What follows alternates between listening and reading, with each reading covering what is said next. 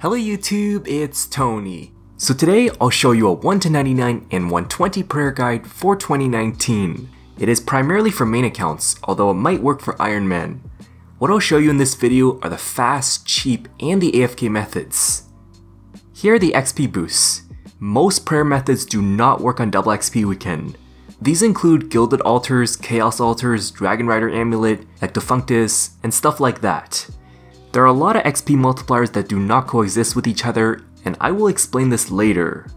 There are more to list, but these ones are the most common XP multipliers in the game.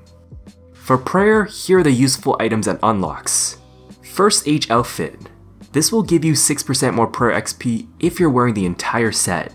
It is obtained by worshipping the Ectofuntus. Every piece will cost you 1000 Ecto tokens. This is bought from the Shady Ghosts.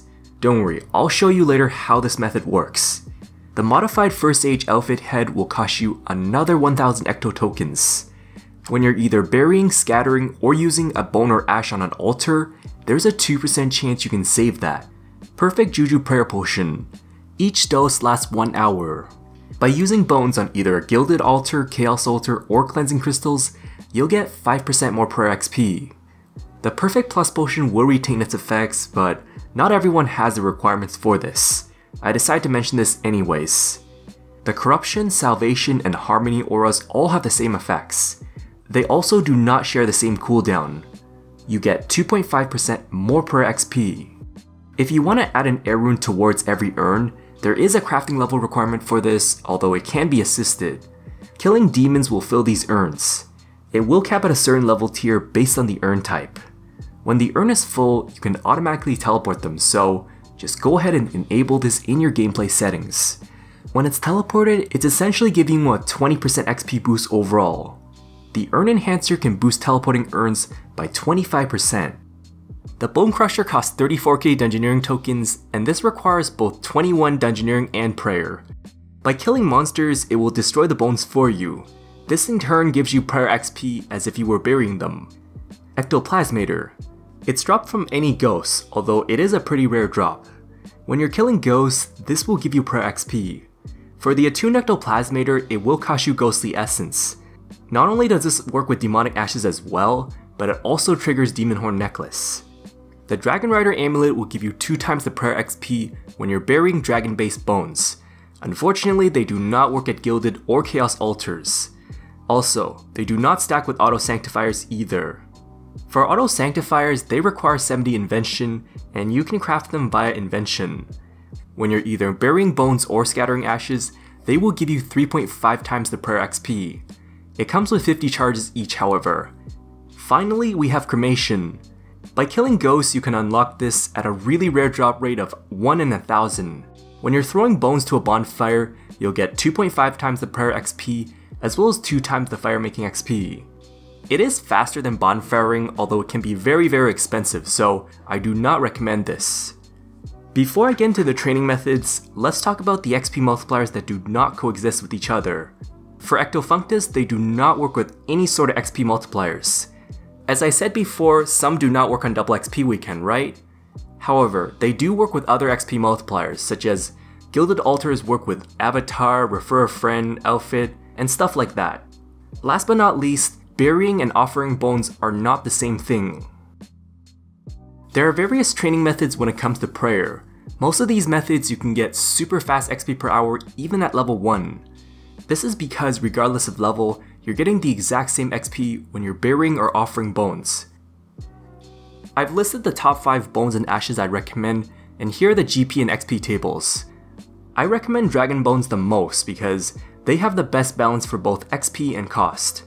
If you want to go cheaper than that, you can use Infernal Ashes. While Reinforced Dragon Bones and Searing Ashes give you more prayer XP than Frost Dragon Bones, they're absurdly more expensive to use, so I would not bother with that. The first method I'll talk about are the Gilded Altars.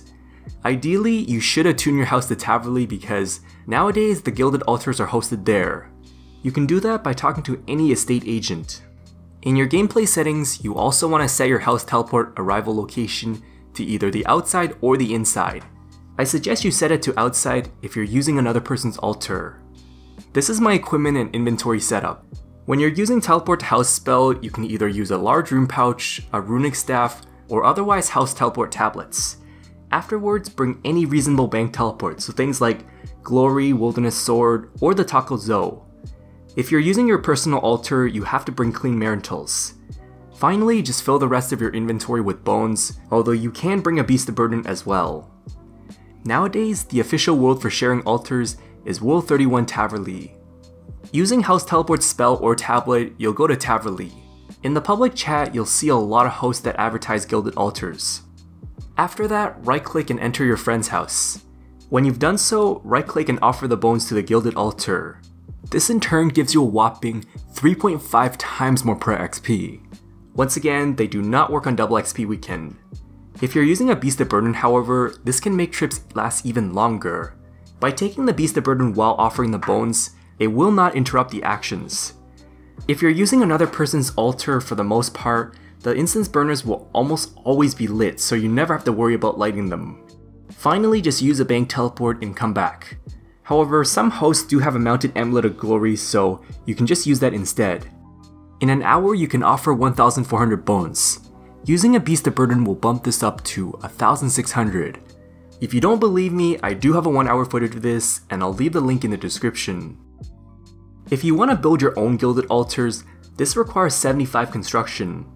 You first need to be in a chapel room. By building a Gilded Altar, it requires 2 marble blocks, 2 bolt of cloth, and 4 gold leaves. Also, you have to build 2 incense burners. They require 2 steel bars each for the basic, but you can add 2 marble blocks if you want to make it look cooler. Either way, all types of incense burners will give you the same amount, which is 50% XP each. If you want the best layout for how you build your Gilded Altar, just copy people on World 31.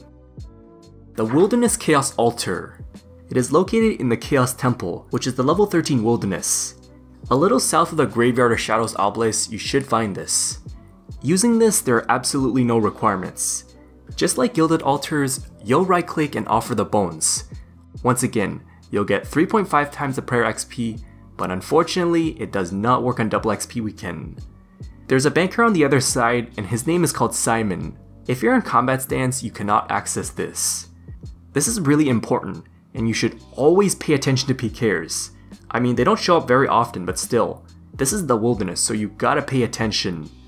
If you've completed the Wilderness hard tasks, you can unnote the bones by talking to Harrison.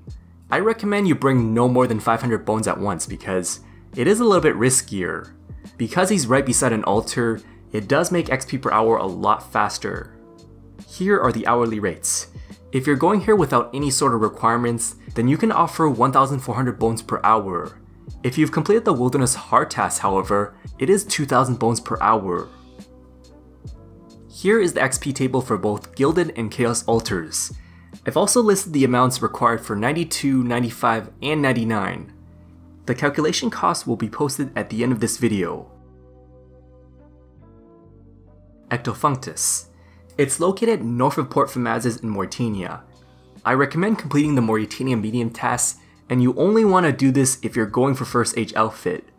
First of all, you have to grind bones into bone meal by using the bone grinder upstairs.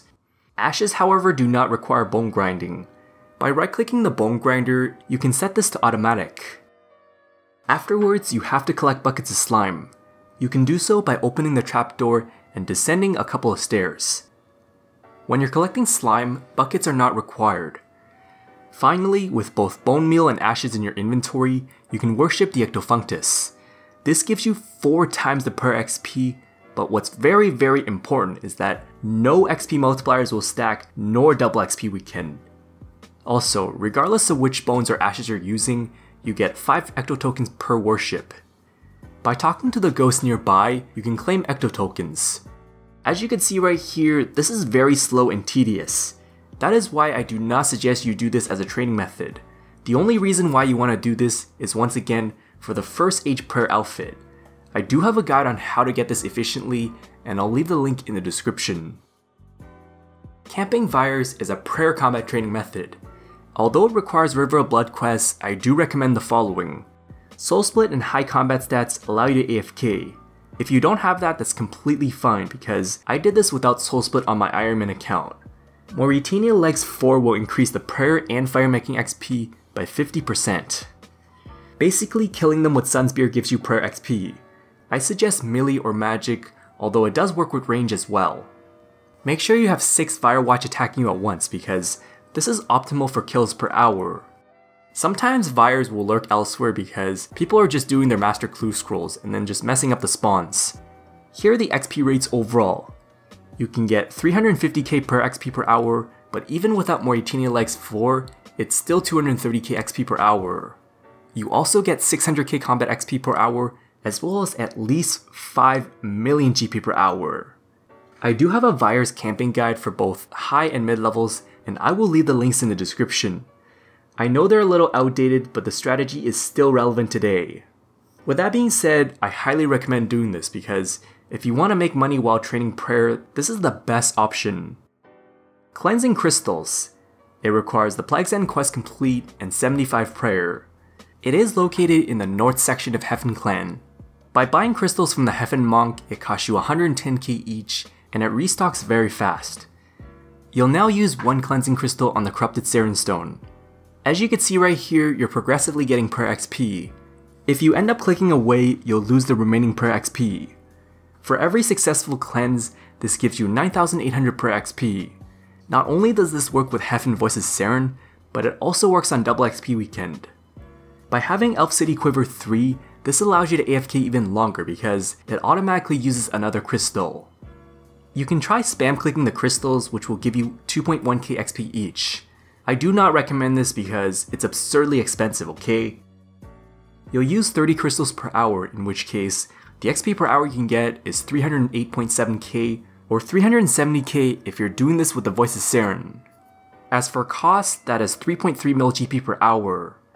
If you're 5-ticking however, you will burn 1,200 crystals per hour.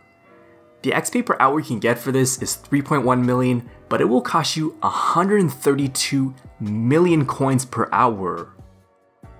The next section I'll get into is the 99+ section. For the Prayer Cape, when you're offering bones to a Gilded Altar, it gives full XP as if both burners are lit. Using the same recommended bones I did before, here's the entire chart required for 120 and 200 mil prayer. For my XP per hour calculation, I also factored in the First Age outfit and the 2% chance to save from the modified head. If you want to get to 120 or 200 mil efficiently, I highly suggest you do Vyres. The Scatter Berry method. Not a lot of people know about this method, but you can scatter and bury bones at the same time. You can use an Auto Sanctifier or a Dragon Rider amulet. You'll fill the rest of your inventory with bones and ashes. The best bones and ashes to use are Dragon Bones and the Infernal Ashes. So the way it works is that you're going to keybind them both to the action bar. Now you're going to press both keys at the same time. Now this method's extremely click intensive as a whole. You can bury and scatter 5,000 of each bones and ashes per hour. Using Dragon Bones and Ashes, here are the XP rates. The base XP you can get for this is 672.5k. However, using a Dragon Rider amulet, this is 1 million XP per hour. If you want to use Auto Sanctifiers instead of Dragon Rider amulet, this is bumped even further to 2.3 million XP per hour.